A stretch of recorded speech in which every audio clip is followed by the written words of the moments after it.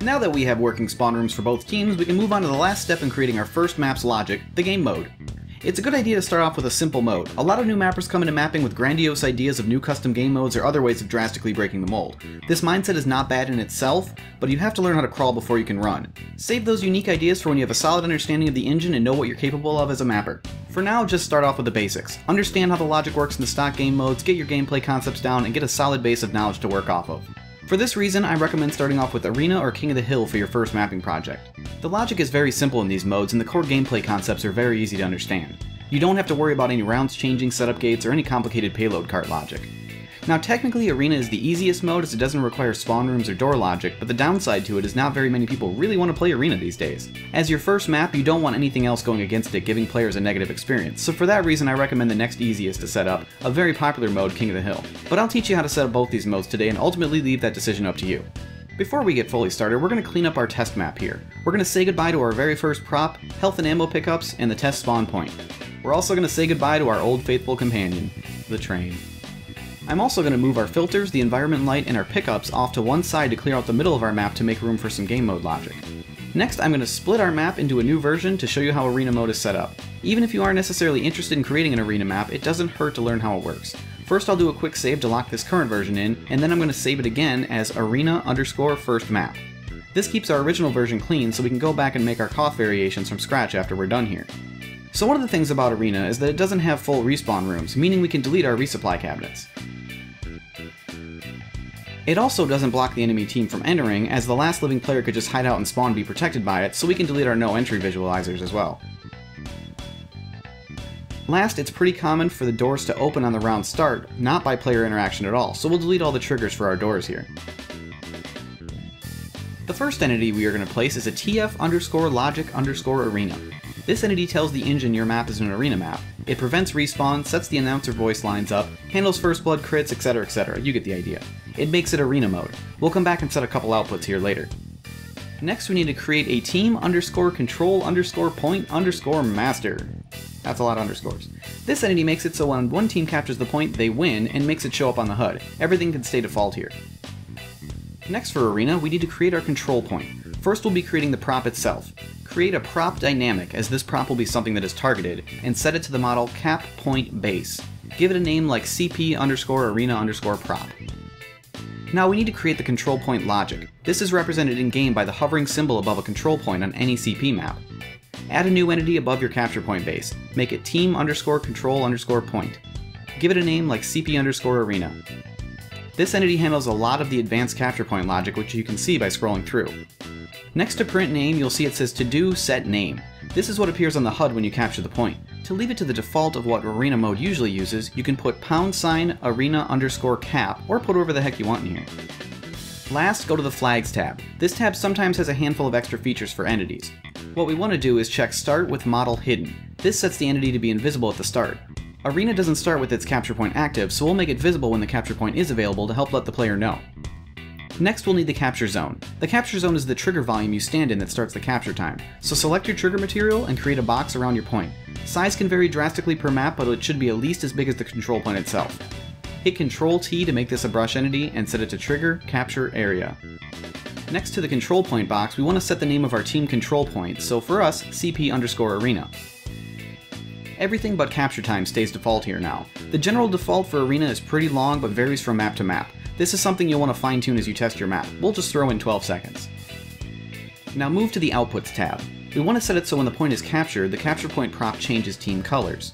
This is handled by skins on the prop, which you can see here in the model browser under the Skins tab: neutral, red, and blue. Add a new output.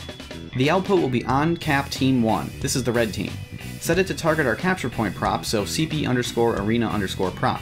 The input will be skin, saying we want to change the skin of the prop with a parameter override of 1, which is skin 1. We can select this output and hit copy and then paste. This makes an identical copy of our first output. Change it to OnCap Team 2 and the parameter override to 2. Now we can go back to our TF Logic Arena and go to the Outputs tab. We're going to first create an output to enable our control point entity to show up when the point is active. Add a new output and make it OnCap enabled. This will be targeting our team control point entity, so CP_Arena. The input will be show model. Next, we're going to make all of our doors open at once when the round starts. Since they're all going to be controlled by the same thing, we can go back and rename them all real quick to make our logic simple. We'll just call them door. Now go back to our TF logic arena and make a new output. This time we'll set it to on arena round start and target door. The input will be open. This should be the last of our arena logic. Give it a fast compile to test it out in game.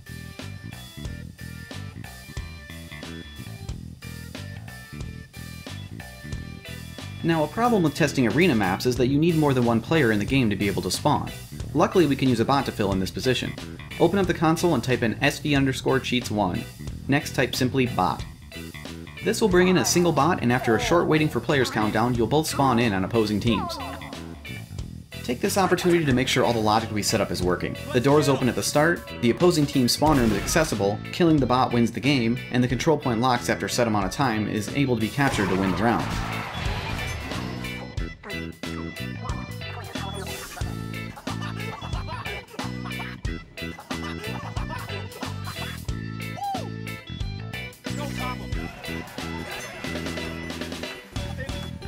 It looks like everything is working properly, so let's move on to KOTH logic.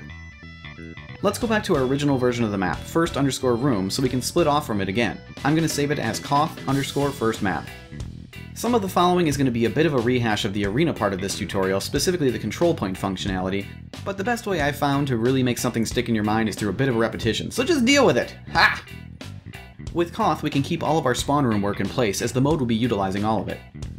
As with Arena, we're going to start with an entity that tells the game and the HUD that this map is going to be for the King of the Hill mode. Create an entity and make it TF_logic_KOTH. This entity can control how long our timers are for each team, and how long until the point enables at the start.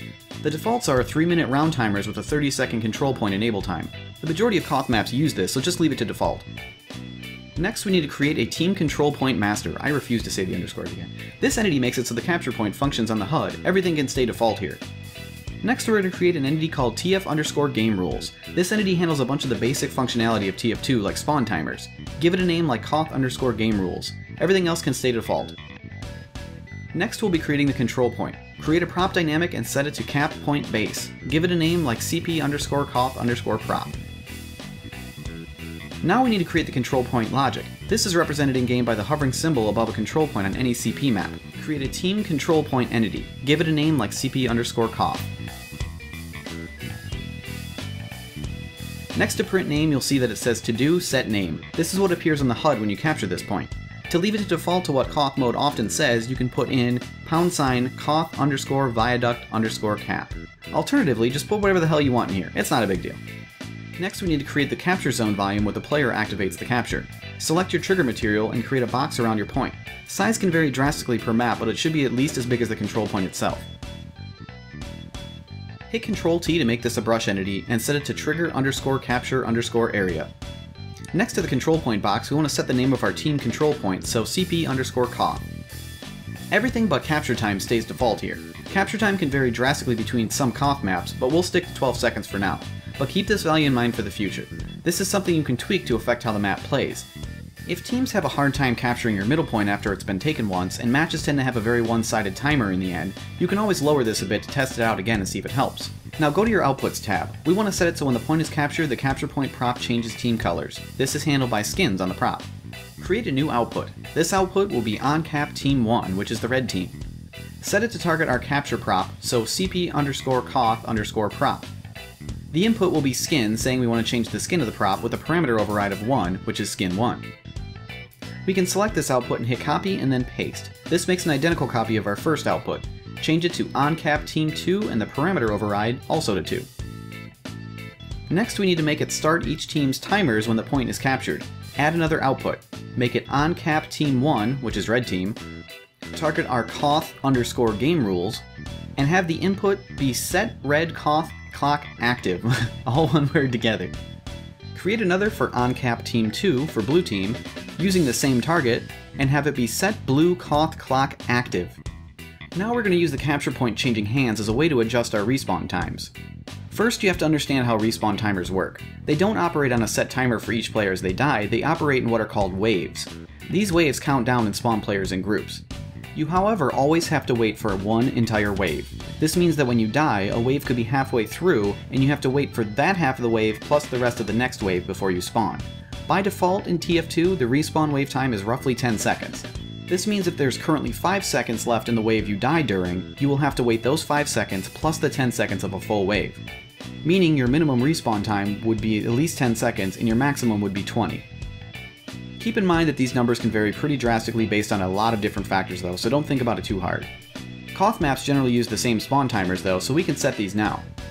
What we want is for the owner of the point to have a longer spawn wave than the team that doesn't own it, so create a new output on our capture area. OnCap Team 1 for red team, targeting KOTH game rules, with the input set red team respawn wave time with a parameter override of 8. This sets it so red has an 8-second respawn wave time. Now copy that and paste it in again. Change it to set blue team respawn wave time and the override to 4. Now when red captures they get an 8-second time and blue gets a 4-second respawn wave time. Now we need to do the opposite for blue team. Create a new output. OnCap Team 2 for blue team, targeting KOTH game rules, and the input will be set blue team respawn wave time with a parameter override of 8. Now copy and paste it. Change it to set red team respawn wave time and an override of 4. Now when blue captures, it sets their timer to 8 and red's to 4. So the way this is set up, when either team captures, it will flip the spawn wave timers between them. Now we can set the default timer by creating an entity that will automatically fire at the start of a new round. Create a logic_auto. Create a new output on it.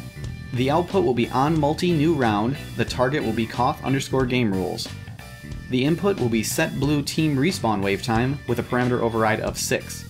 Copy and paste this and change it to set red team respawn wave time. This is setting the default respawn times to 6 seconds as soon as the new round loads. Last, we want to set up the HUD goal text at the start. Create another output. On multi new round, targeting KOTH game rules, and set red team goal string, the parameter override being $KOTH_setup_goal. Copy and paste it again and change it to set blue team goal string. And that should be it for our KOTH mode. It's a little bit more complicated than Arena, but I promise it'll work. Give it a fast compile and we can verify it's all working in game. Spawn in and run around a bit. Make sure your capture point is enabling after the 30 seconds is up, and make sure you can capture it and the timers are working. Try switching teams and make sure you can take the point back and the timers flip properly. And that is it. We have 2 fully working game modes now working. The only thing left to do is design a layout for it, which we'll talk about in Chapter 3. In the next episode, we will show you some shortcuts to create all the things we've been working on this chapter with very minimal work.